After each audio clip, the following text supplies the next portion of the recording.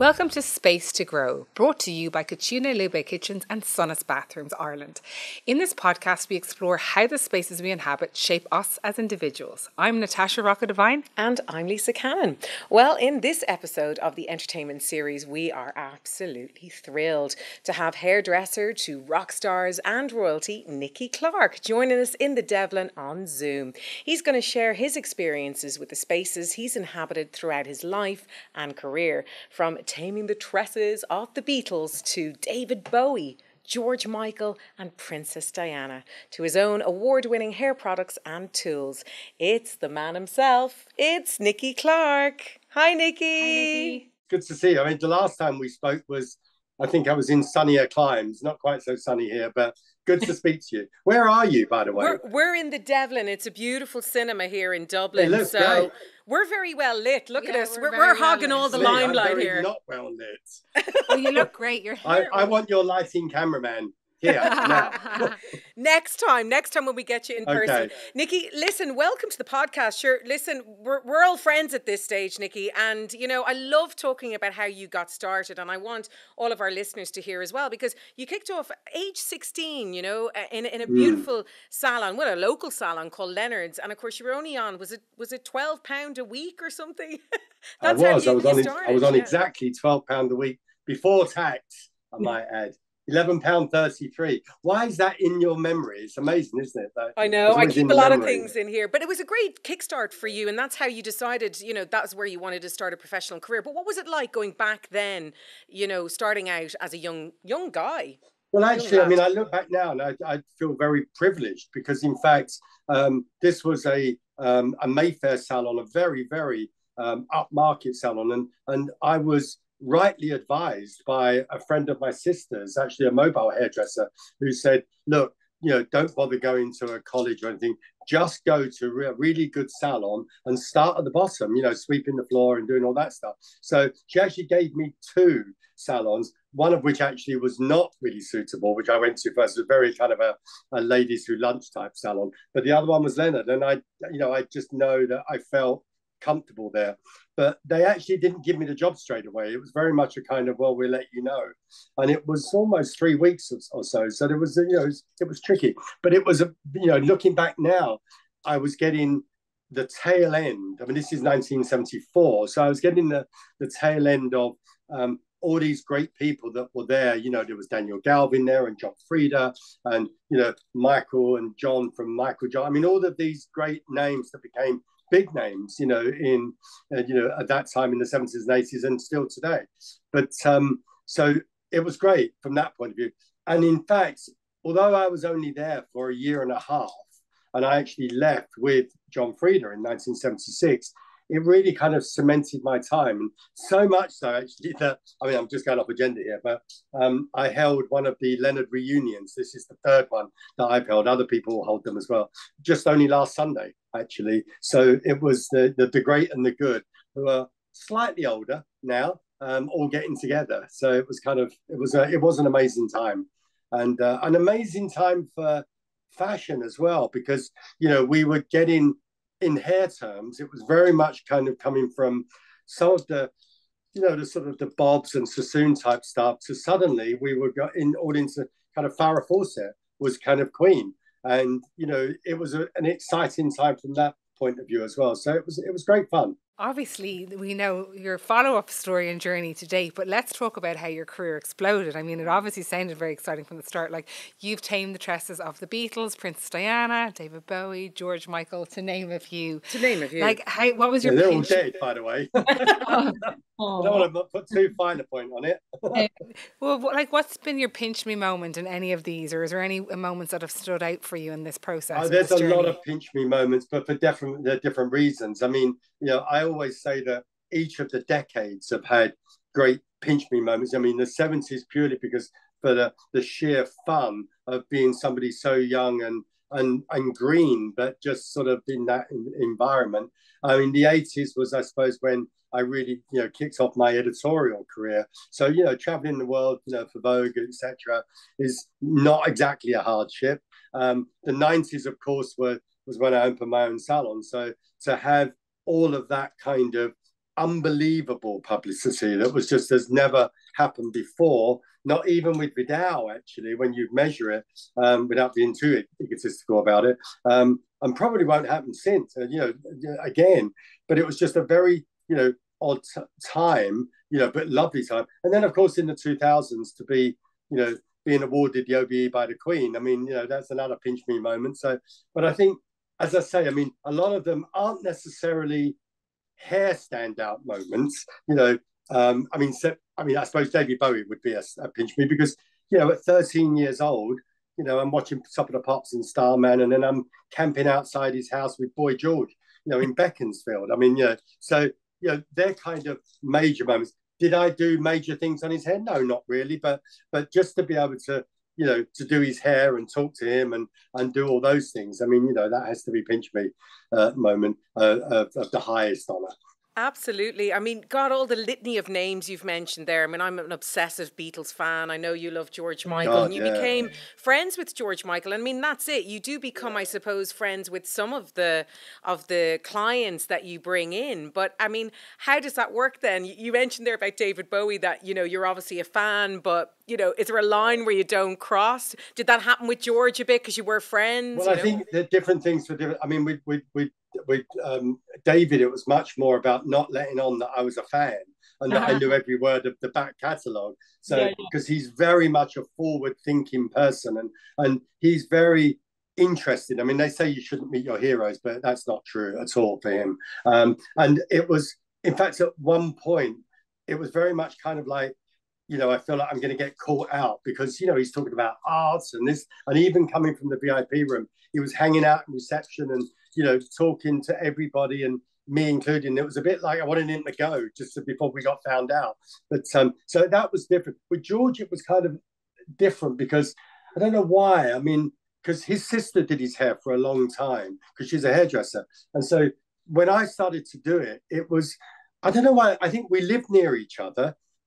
My ex-wife Leslie was somebody that would, really kind of spoke to him on a sort of a normal level. So there was, I think actually his mother was called Leslie, so it might have had something to do with it. But we would often have dinner together, and so and he would turn up at the house, for instance. He'd sit in the kids' bedroom. So it was very much a different level there. So yes, I was doing his hair, but he was one of those people that we did actually, speak to a lot and go for dinner just intimately, either the three of us or with Kenny. So that was a kind of a different relationship. So yeah, I mean, I'm glad to say that there are a lot of people that you become very friendly with. I wouldn't say that everybody is on a I don't know, kind of a buddy relationship, but there are a lot of famous acquaintances that you cannot help that if you've been doing their hair for such a long time that you become part of their thing as well. You're in the game a long time, since the 70s, and I'm not disclosing your age, but you're now a father of two. That's very worrying because next year it's going to be 50 years in the business. That's a worry, I'll tell you. And of course, when we were telling people you're coming on the podcast, everyone's like, oh my God, Nicky Clarke, sure, I've used his products since I was, a youngster right through to the teenagers. How do you keep it fresh all the time? Because we've seen you on umpteen television appearances, every magazine cover. You've obviously worked with supermodels. We mentioned the Beatles. You've got an OBE from the late Queen Elizabeth. So how do you keep it fresh, now into your 60s and keep the brand going? I think, the thing is that, I love this profession. I love hair. I love working with celebrities. I'm not going to pretend, I'm a fan, for God's sake. But there is something kind of wonderful about working with people that, they're probably a little bit nervous of you. They're probably saved up or they've had it bought for them. But to see that kind of transformation that this profession is able to do in a relatively short time, within a kind of an hour or so, you can kind of go, and you're seeing the delight on somebody's face. And it's interesting because throughout COVID or before COVID, I always kind of slightly beat myself up a bit about, it's not really serious. I mean, it's just hairdressing, for God's sake. It's not even to be awarded things. I mean, I'm being awarded for doing my job that I love doing. But there was a part through COVID where, I would see people that just wanted to feel better. And that whether that was going to the gym or going to doing whatever or having their hair done. And so I kind of sort of saw it differently, you know, that we all have a part to play in just making some little piece of somebody's life, you know, just better. And I don't have to keep comparing it to, you know, the starving millions or whatever it is. And, you know, it is a job that I do. And I'm just blessed at the fact that people still want me to do it. So that's kind of, when they stop wanting me to do it, then I'll give up. Well, we might fly over soon. We're gonna. We need some haircuts here. Look we're at gonna us. come over shortly to London, and obviously speaking of London, I you go look back fine, and forth. both of you. Thank you. Well, I go back and forth to London a lot, and I think we need fishing, by the way. Fishing. We need a trip there soon, so we have a reason now, Lisa. But you have homes in London and Ibiza, or family homes in London and Ibiza, and obviously you're so creative. So do you bring that creativity into the interiors? Are you involved in that process? I'm really curious. Do you love design? Yeah, I mean, I do. I mean, I actually don't have a home there. I mean, my daughter has bought a home there, and but Ibiza is part of my background since the 70s. I mean, my first girlfriend was Lulu's sister, and the Lulu and the Bee Gees, you know, were there in the 60s. I mean, it is a kind of a hippy dippy island, for anybody that doesn't know it, not just a clubby island. And so it's been part of my, you know, background for a long time. And even though my house was actually in Mallorca for many, many years. You know, we were only a hop, skip, and a jump. So I always loved that part of Ibiza. But I suppose the whole kind of interior thing has always been part of my makeup. And, you know, not least that one of my ex-girlfriends was Kelly Harpen for a couple of years. You know, having said that, I'd already done my house, you know, just before we met. And I always remember her thinking, you know, when she first came to the house, I think she was kind of, you know, hoping that it wasn't going to be all kind of, I don't know, chintz or whatever. I mean, we actually have slightly similar taste, actually, although I have to say hers is a little more kind of, slightly more kind of formalized, whereas mine is a bit kind of off the wall now and again. A bit of beat, but, you know, but it's kind of, it's neutral based, you know, which is, but I like things that have the grandeur, I suppose, that comes with, you know, the way the salon looked and things like that. You know, I suppose there is a kind of a house style that is attributed to me because we did it in the salon, first of all. Yeah. And do you like to change up your style in your home? Like, I've very kind of delicate palette. I know Natasha's probably got a stronger palette. What's your colour scheme? If you don't mind just being nosy, like what's in your homes? What do you like? No, I mean, I you know, I don't. It's a source of annoyance sometimes to my wife now, who, you know, it's very much the case that I don't change things at all, really. I mean, she just says I just add things, but it's very difficult when you've got substantial pieces there. But no, it's a neutral palette. You know, I mean, my thing is always that regardless of how much money you've got or how, you know, most rooms, if you get the sort of a neutral palette and you get the lighting right, and if it smells great and you've got flowers, you're kind of 3/4 of the way there, really. And so I just think in those terms, it's not a place that is, you know, that is austere. You know, I look at a very modern minimalist type of features and I love it, but it's not particularly practical and it's not really me. So, you know, there is a heavy emphasis on, you know, big pieces and being comfortable. You know, like for instance, it's carpeted. Who has carpet these days? You know, it's like everything's all about wooden floors and a rug here and a rug there. That ain't me. You know, it's like when people come in, it feels like a home. So there is a lot of that. I mean, some people do say, actually, it's been on TV a few times. I think, you know, even on Keith Mellon, I mean, he said, it looks like you've just been ram raided by a Ralph Lauren furniture store, which then there is a bit of that, I must say. There's a lot of bloody sofas around, but yeah, so I did it myself, and, you know, it has that feeling of comfort and slight grandeur as well. Ooh, lovely. Now, of course, we all know that you've tamed the tresses of Princess Diana, the late Princess Diana. Did you ever get into Buckingham Palace? Were you allowed into the quarters? How did you do her hair? Well, I mean, first of all, actually, Buckingham Palace is where I did Sarah, the Duchess of York. So it got to the point where I'd be there 3 or 4 times a week. So, I mean, without sounding blasé, look I at mean, you, that's blasé. I knew my way around a little bit already, and then, you know, you get to know everybody. Actually, of course, the Princess of Wales was in KP, Kensington Palace, and so it was a different time. But it was an odd pairing because I'd met Diana at a number of fashion shows that we did. And at that time, she was keen to wear only British designers. So she would come to a lot of the fashion shows that we were doing, you know, Victor Edelstein, Jasper Conran, whatever, all those Bella Freud, whatever. But she would come to the rehearsals. So I got onto sort of, nodding terms a bit. And then, of course, my son, Harrison, went to Wetherby. And it was the last year that, of course, William was there. So every morning we were sort of on the school run together. So we were back on nodding terms again. So it was one of those. So in fact, actually, the times that I did it, which was, I wasn't her regular hairdresser. It's actually Sam McKnight who was responsible for that. But the reason it became so noticeable because it was the night that she went to Pavarotti in the park and she got completely drowned. So it went from me thinking, oh my God, this is holding up, but it can't hold up forever. So actually thinking, hey, she looks quite good with it wet, actually. So it just started this whole thing of people sort of thinking that it was me responsible for it all the time. And, as much as, yes, I did do it, on occasion, it wasn't me that kind of kept it regularly. I mean, the time that I did it, it was actually Sarah who said, look, we're going out, can you do my mate? My mate's there as well. My mate, I love it. Just happened to be, princes and princesses of the world. I'm not sure. I've got to be somewhere. I'm such a huge fan of her, and I obviously The Crown and shows out at the moment. Yeah. And she's always shown in fashion magazines and things like that. But have you ever seen The Crown? Did you ever get to watch any of the episodes? I thought the first two were great.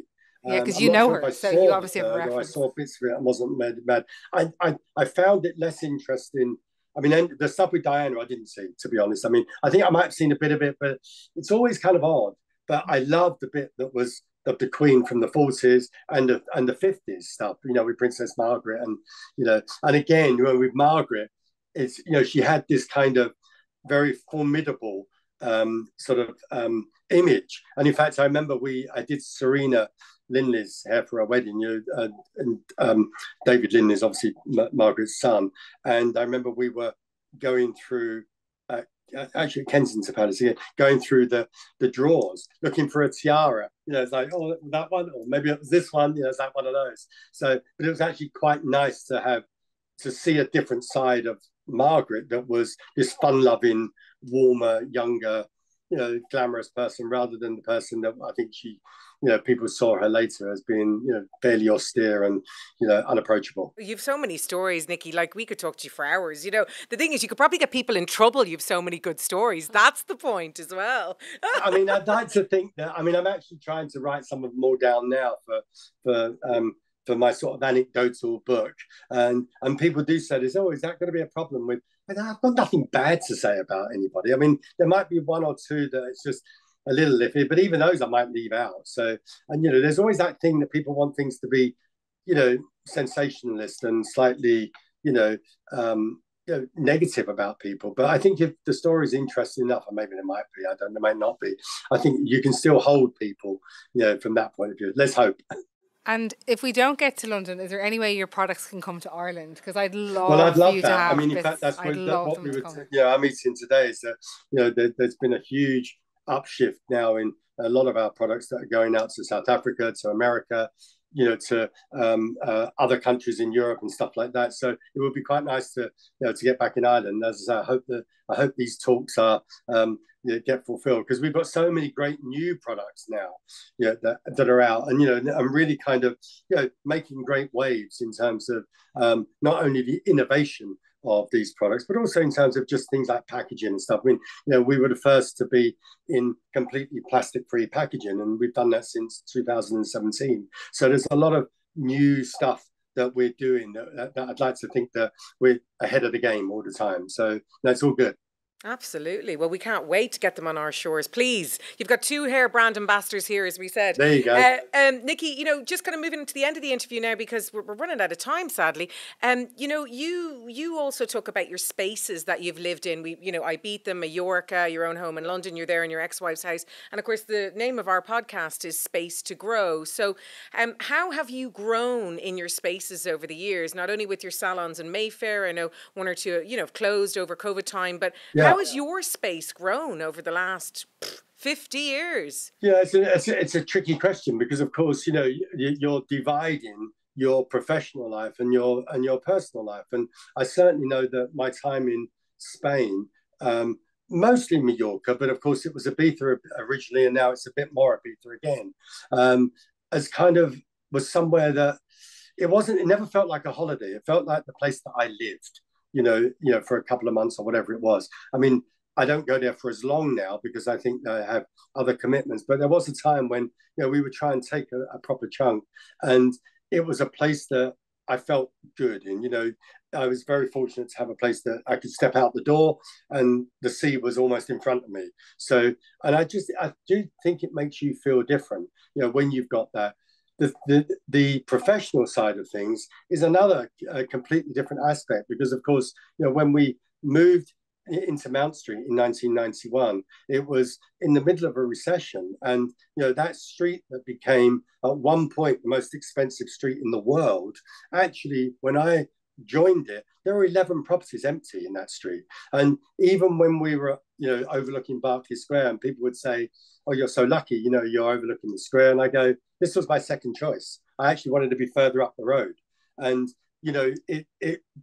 people didn't understand that. So, it was a very special time. It was a very different time because, what we were doing was so different. We made it look different. There was the only place that, we had Louis Vuitton trunks lying around, and bold staircases and mirrors and stuff. A lot of it was because we didn't have that kind of money, but we were very fortunate to know somebody that had ran out of space and wanted to put a lot of that furniture in situ in London rather than in a lock up in Oxford Street. So he actually lent us all this furniture, and actually bit by bit, I think he wised up actually that, he would come along and go, oh, somebody wants to buy that mirror or something. And, and I go, oh, really? I said, oh, what's your best price for that one? And so I'd end up buying it, so there was a lot of that going on. But I love the fact that, I always tell this story that the night before we opened, unofficially, which was on May 13th in 91, it coincided with Vogue's 50th anniversary at that time. I mean, they've gone past it now. And I remember it was about 11 o'clock at night, and I was in a tracksuit and filthy and still cleaning, myself. And in the door walked Gianni Versace. And didn't speak much English, but he had two sort of bodyguards with him. He was obviously staying at the Connaught, which was just down the road, and he was obviously here for the Vogue anniversary. And he said, "What is this place?" I mean, it looked nuts because it had these mad statues, and it had carpet in places. I mean, it's a hairdressing salon. And he said, "What is this place?" And I said, "It's a hairdressing salon." And he said, "My God, it's fantastic." He said, "I must send Donatella here," which actually he didn't do. He sent me to Donatella, which wasn't quite the same, but I think it's not bad. But it was that thing of the madness of having something that was just so different from what salons were at that time. So I'm very proud of that. As our space then, and we were there, of course, for 21 years before we moved around the corner. And what do you think is the most, like on a personal level, your father, your grandfather, you're like literally, you've an OB, I mean, the list goes on, but what has been your personal most transformative space in your life? Like the most kind of big change that ever happened for you? And was it in that salon or? It probably was. I mean, it would be so difficult because, as I said before, each of the different spaces. If I take Leonard as a space, it was incredible. Then to move with John to a very small, intimate space in Marylebone that wasn't trendy at all then. But then to kind of have the opportunity, and I suppose space is that opportunity of being able to be my own creative spirit, working editorially with all the magazines that we did. So that was kind of it. But I suppose I can't help but feel like home was Mount Street because we were there for so long and we did so much. And in fact, I think it resonated with a lot of people because, when we closed down Carlos Place, which was around the corner, I knew there would be publicity, but I didn't expect the onslaught from, the Times and the Telegraph and the Mail, every day. And yet not one of them, even though we were in Carlos Place for 10 years, not one of them mentioned Carlos Place. It was as if it was like the end of an era because it was Mount Street that closed, and yet we closed that 10 years previous. So I think that it certainly resonated with people because we did something so very, very different. And I have to say I'm proud of the fact that we did it, and it was a real build it and they will come moment, and it hasn't really been done since. I mean, not in hairdressing anyway. No, absolutely not. Well, we're sadly out of time, but we've got one question each. Normally we do a big quick fire round, but we've got one question each. And I suppose my one is for you, just a quick short answer. If you weren't picking the profession you're in, which is hairdressing, which you've done for 50 years, is there any other profession you would have gone with, Nicky? Well, I mean, I'd like to say that I would have been a rock and roll star, but I can't actually play an instrument. I'm not sure that I can sing, but that would have been the one my go to top of the list. But or an actor of some sort. But again, I don't even know if I can act. Good answer. I like that one. They're kind of wishful ones. I can see it happening. And also, last but not least, what is your biggest accomplishment in your life? I mean, it's probably my children, probably. So you have sort of had two sets, with great big gap in the middle, and so my son and my daughter, are in their mid to late 30s, and of course my other children are 3 and 6. So it's been kind of and again sort of blessed with boy and a girl. So I think it's probably my children, but I can't not say that career that hopefully has meant a lot to a lot of different people, and actually if we have time quickly, I mean in when we closed it down, I got hundreds and hundreds and hundreds of goodwill messages and people crying down the phone and all. But there was one that I remember that kind of resonated, and it was somebody that said, look, my name is, I can't remember what it was, but she said, you won't remember me. I was a receptionist 25 years ago, and I had a different name then as well. But she just said, I want to say thank you for, being able to be part of that thing where I could, I don't know, hang out with Christian Bale one minute, talking to David Bowie another, and watching Paulie Yates try and pay the bill with a plastic bag full of change. What a story. Nicky, thank you so much for your time. You're welcome. You're a global brand. We are thrilled to have you on the podcast. Honoured, thank you. And of course, we want you back in Ireland soon, okay? We're going to get you face to face. When the products are there, I'm coming over to promote. Wonderful. Nicky, thank you so much for being on the podcast. Congratulations on everything. Bye. Take care. Bye. For more on Nicky, check out NickyClarke.com. This episode was brought to you by Couture Lube Kitchens Ireland. Check out their latest collections at CoutureLube.ie. And this episode was sponsored by Ireland's leading bathroom brand, Sonus. It's time to reimagine bathrooms. Be inspired at sonusbathrooms.com. And if you want to keep up with the latest from Space to Grow, make sure you hit that subscribe button wherever you get your podcasts. And if you can, leave us a rating or a review. Thanks for tuning in, and we'll see you next time on Space to Grow.